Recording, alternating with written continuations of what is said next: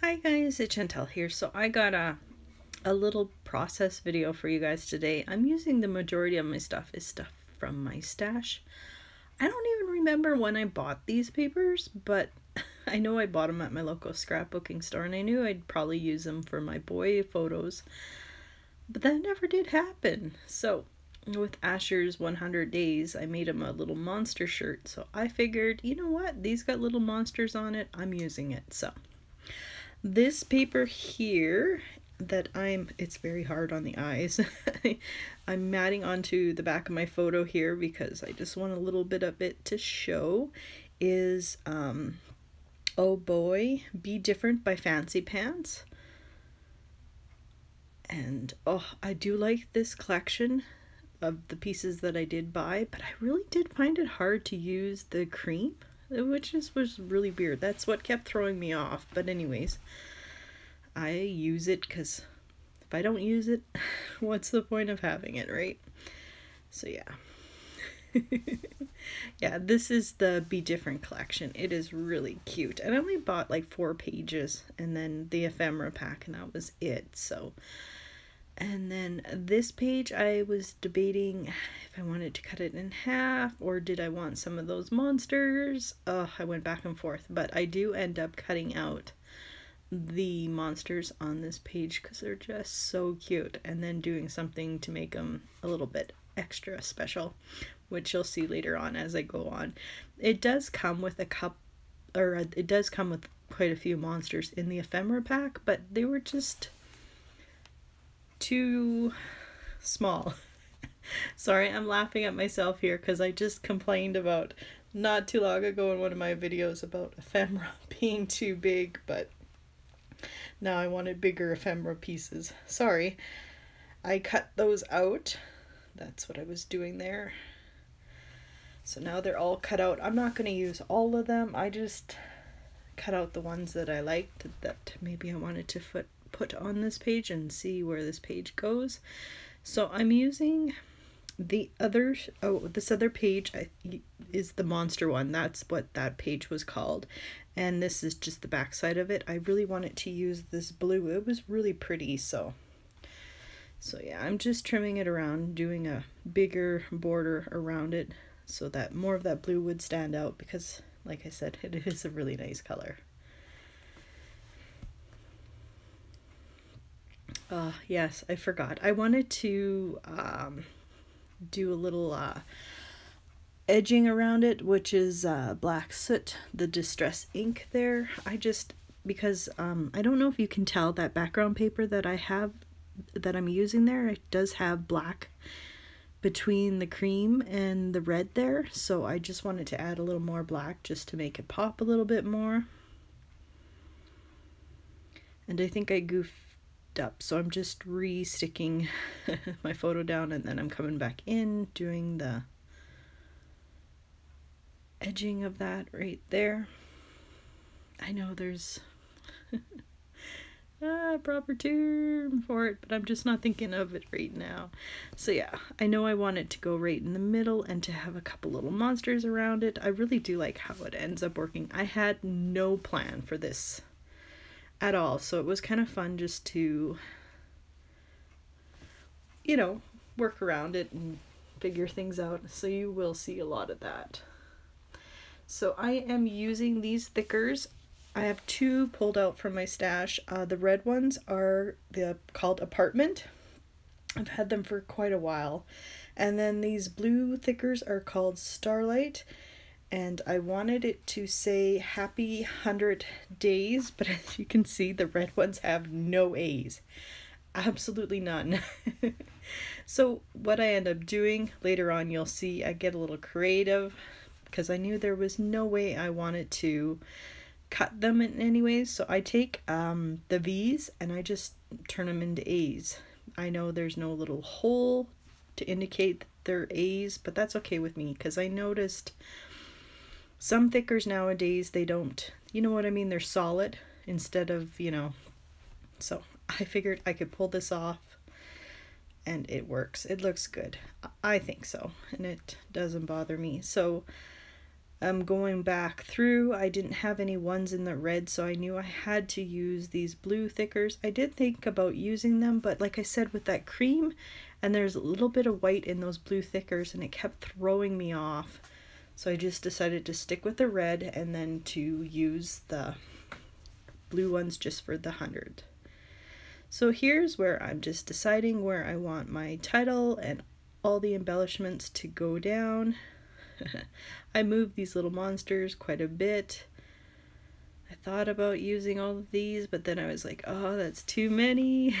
It's funny how you think, oh, rules of 3 come into play here, so you'll see what I do in a bit. I think I ran away. I think I'm grabbing something.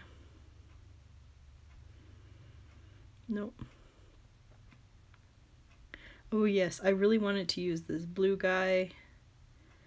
So I'm just working around deciding which ones I want, where I want them.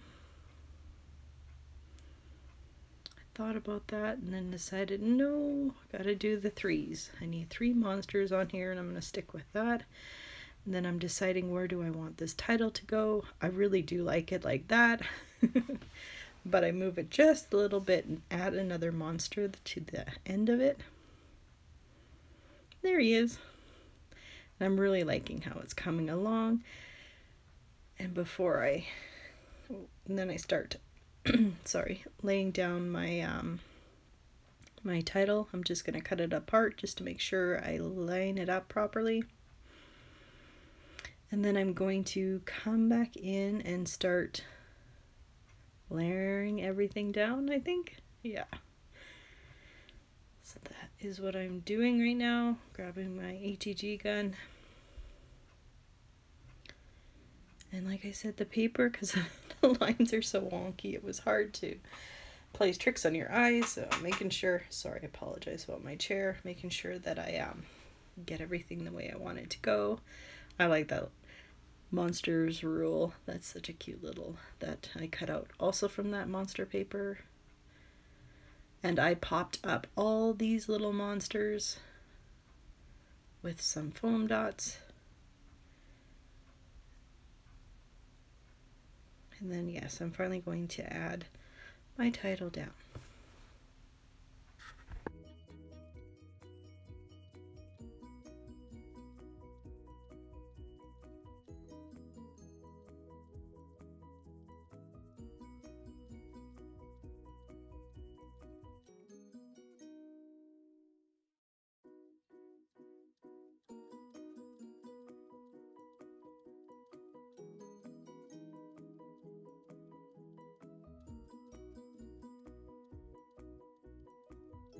So now that my title is down, it's time to embellish this page. I had pulled out a whole bunch of stuff from my stash. These buttons I got years and years ago from Stampin' Up. They're corduroy buttons. And then I had normal buttons also by Stampin' Up, and the blue just matched perfectly to the collection, or the color in this collection. I am only going to use 2, and I think I'm going to put them at the bottom. I don't think, I know. In the bottom of between my title there. And then I'm just deciding, do I want to keep those there? Is there anything else I want to use? And then I remember I have the ephemera pack, so I might as well start going through that, seeing what else I wanted to use, because I knew there was one thing for sure I wanted to use, but I wasn't quite sure if there was anything else. So oh yes, and this is my extra thingy. I remembered, since I've been shopping more in my stash, these googly eyes I had got from Doodlebug last year's Halloween or the year before, I can't remember now, but oh my goodness, they're the shape sprinkles. So I start adding them because I wanted to have those, you know, because of Asher's shirt in this picture has those kind of eyeballs, and I was able to make a monster with more than just 2 eyes, and then these guys just look like they were sleeping, so now they look like real monsters. So I was so excited that I remembered I had them, so yay. He looks so cute. Asher absolutely loves this layout I did for him, so That's good for me. So now I'm going through the ephemera pack. I know you guys can't see, and they just happen to be these balloons, and I thought that was fitting. It's not a birthday, but it is a celebration of being 100 days at school, so I thought, excuse me, that would be perfect. And here I'm just thinking that maybe I'd just have the balloons all over the page, and then see those are those monsters that come in the pack. And then this one, I knew I wanted to use this one. It says it's a party. Guess if I wanted to, I could go back and add googly eyes to that guy too. I didn't, but I might. So, but yeah, no, I'm just going through. I knew I wanted to use this cute little green star.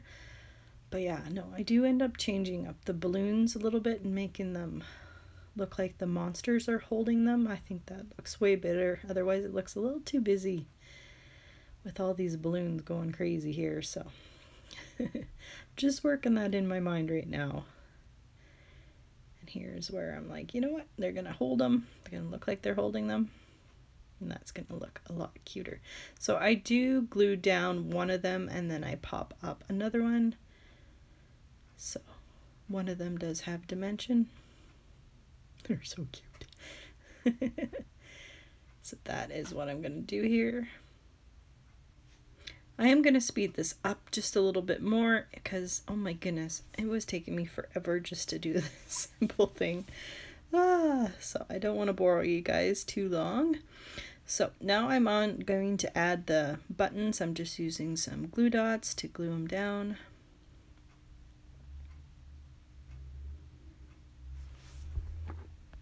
And I have two more things to glue down, and that is going to pretty much finish up this layout. Oh, I'm loving it. As quick and easy as it was, I am glad it is definitely in and out of my stash, in an album and out of my stash. I'm glad I finally got to use it. Oh, yeah. I'm going to try and do that more. Shop my stash is definitely what I think I'm going to do. So yeah, like I said, I'm going to glue that down and then I'm going to pop that brad, and that is going to bring this layout to a close. As always, if you guys have any questions, leave them down below. Other than that, I will definitely see you guys in my next video. Bye!